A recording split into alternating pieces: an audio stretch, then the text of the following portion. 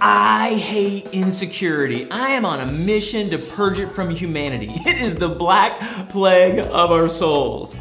It's not a question of do we have it or don't we have it. It shows up in a variety of ways and a variety of forms throughout our lives.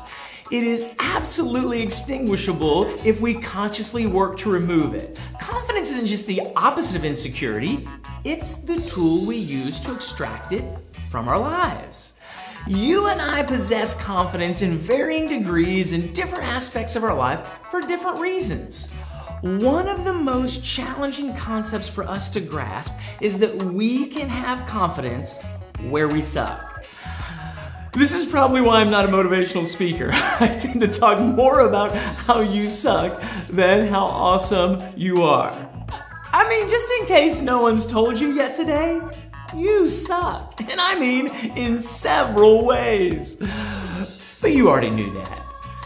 Welcome to another episode of Shaping Environments, where we stretch an idea, discovering new dimensions that expands our capacity.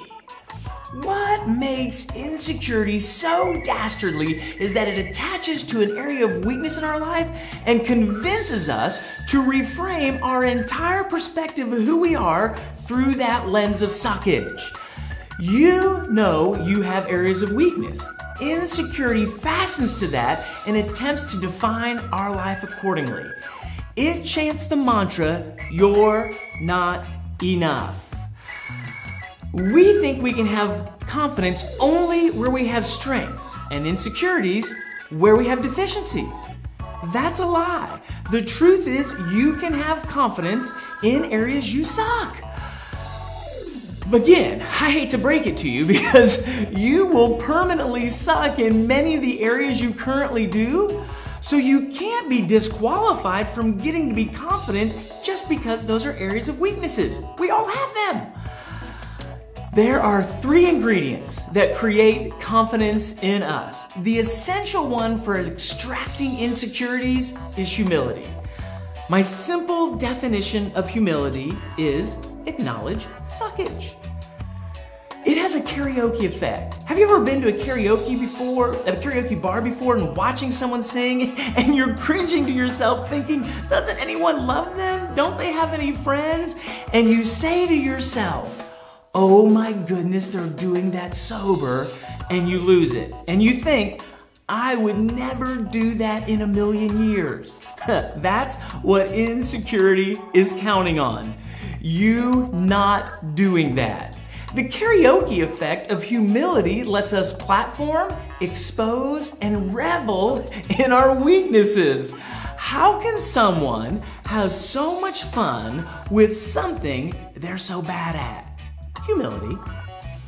What's happened is they've accepted their suckage as a part of who they are and decoupled insecurity from their weakness. They didn't make weaknesses their strength, they just accepted that's a part of who they are. And then they dared to enjoy themselves in it.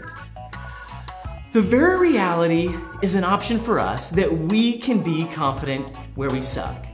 Insecurity and weaknesses are not synonymous. You can decouple those and live with your weaknesses. Unfortunately, we believe if we divulge those weaknesses at work, it will deter our chance for advancement or even impact the respect. More lies from insecurity. Candid and open communication with collaborative and accountable teams fosters a confident work culture where everyone can bring their best selves, which includes weaknesses. How could you begin a conversation about suckage and confidence with your team? I would love to hear how you've personally combated insecurities or worked with a colleague with insecurities. Please contribute to our conversation below. Feel free to share this video as a prompt for dialogue with others in your world. You can let them know they suck too. My name is Greg Hawks. We shape environments where everyone gets to contribute their best daily. Thanks for letting us serve you.